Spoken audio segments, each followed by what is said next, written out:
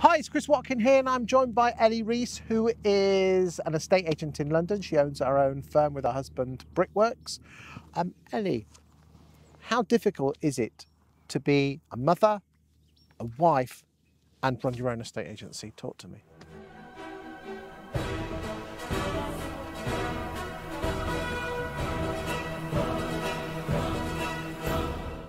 It's really, really, really hard. Yeah, it's really difficult.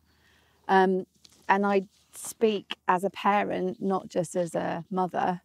But I do think it is particularly difficult for women because traditionally and typically they take on the lion's share of the domestic labour and chores, the childcare, and all of the other stuff that goes with it, as well as the bit which is running the business. So it's tough. I have to say how lucky I am that I am with a partner who is very much shares my values and has the same belief in terms of equality. And so we've set things up deliberately and by design to be 50-50 in the workplace and 50-50 at home. And we're an advantage in a way because we do the same job and we work for the same company. Do you ever feel guilty that you're trying to spin all these plates and one will drop? They do drop, but I think you, in life anyway, have to accept that you're not going to be perfect and you're not going to be brilliant for all of the people all of the time. And I'm a firm believer in imperfect action, which is doing it and getting it done, and you could sit there and tweak it forever. So I try not to drop the plates.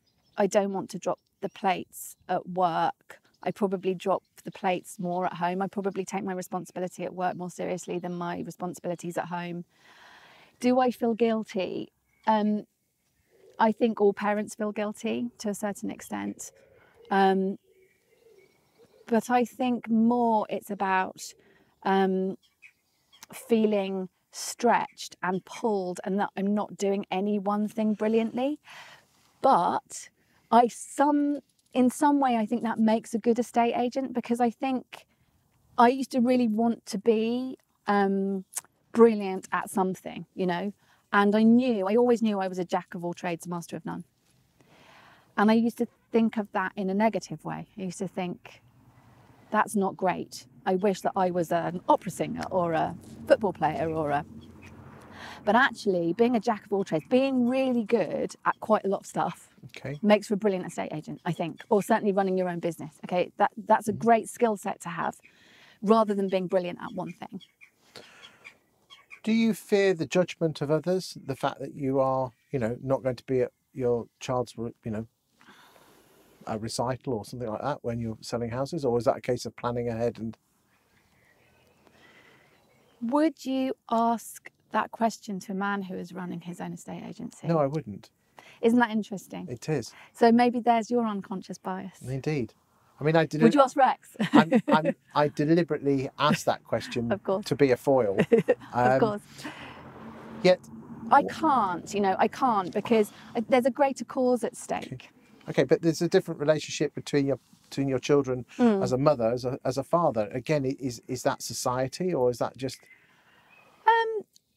Actually, I hope in our instance it's not, but I think it's probably we're a bit unusual. Rex does all the laundry. I mean, I heard Abigail Gray saying this. You've got to set the terms from the beginning, and I think there is. Well, that's why I want to take this conversation. Is what message would you be to anyone who's doing this? I mean, if you don't mind me saying, the self-employed model, which is a separate subject in itself, appears to be a better fit for women wanting to set up their own estate agency. Yeah, I am really interested in the self-employed model, and I agree. I think it presents as having huge benefits for working parents. I mean, men and women. I hear a lot of men saying, "I'm taking the rest of the day off and I'm going to go and run around the field with the kids." I think that particularly post-pandemic, okay, we can see that there are options for flexible working. We don't need to be apologetic about leaving a meeting early because we've got to go and get the kids. We don't need to squeeze ourselves and how we are innately as women into this particularly male way of doing things. That said, and I think the self-employed model supports that, I really do. That said, and I haven't got to the bottom of this yet, I wonder how it suits people with much, much younger children or women who actually want to have a baby, because what do you do in terms of maternity cover and pay and leave? You know, what if you're... There's a great book called Pregnant Then Screwed, about a woman who was actually in a conventional job, employed, who just got fired, ostensibly. And the stories that you hear are unbelievable. But where is the support in the self-employed model for those women? That's my question. Well, there isn't in the There isn't self-employed an answer. But I mean, there isn't one. But then there's a school of thought to say is go and learn your trade by being an employed estate agent. If you're going to have a family, have the family and take the benefit of paid maternity leave, and then, you know, on the assumption that most, not all women have their children in their 20s and early 30s, you then move on and set up your own agency in the later 30s again. But then there's a disadvantage as well, isn't there? We're not going to change government. That's also as if life goes to that kind of a plan. I mean, it just doesn't. But I also think that I've heard women say this who are working in conventional employed agency, that in their 20s and 30s, it's like they're being stared at like a time bomb, you know, waiting for their bosses, you know, to tell their bosses that they're going to go off and have a family.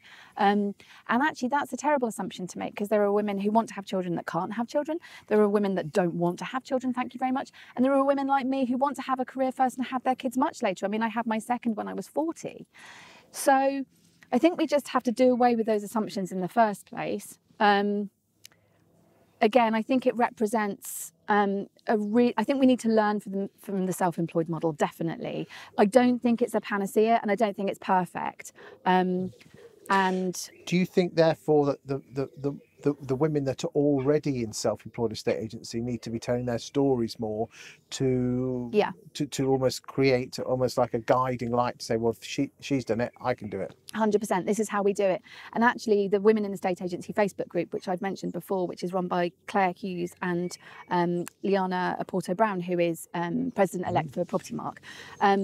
I was talking to them the other day, and actually one thing that struck me, and they're both self-employed, by the way, they're both with EXP. One thing that struck me was that they said the reason they'd set up the group was to create a safe place for women to talk about their experiences and to tell their narratives, which by implication means that the workplace isn't a safe place to do that necessarily, or they're not heard. And interestingly, the Facebook group is only open to women estate agents. Yeah.